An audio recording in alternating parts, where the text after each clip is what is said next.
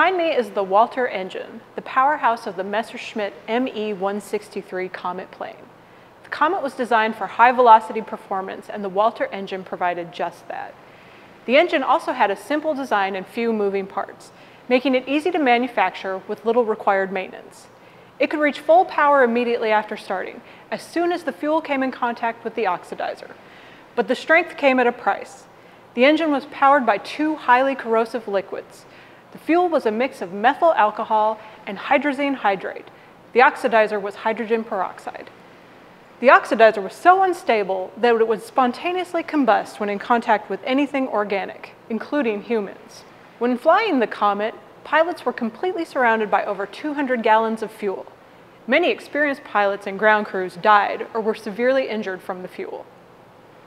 Nonetheless, the Walter engine was revolutionary for its time and yet another example of the superior German technology during World War II. The powerful engine made the Komet a difficult target. It could outmaneuver any plane the Allies put up against it. The designs found in this engine showed up later in the American aviation program, seen in both the designs of the X-1 and X-15 engines in post-war America.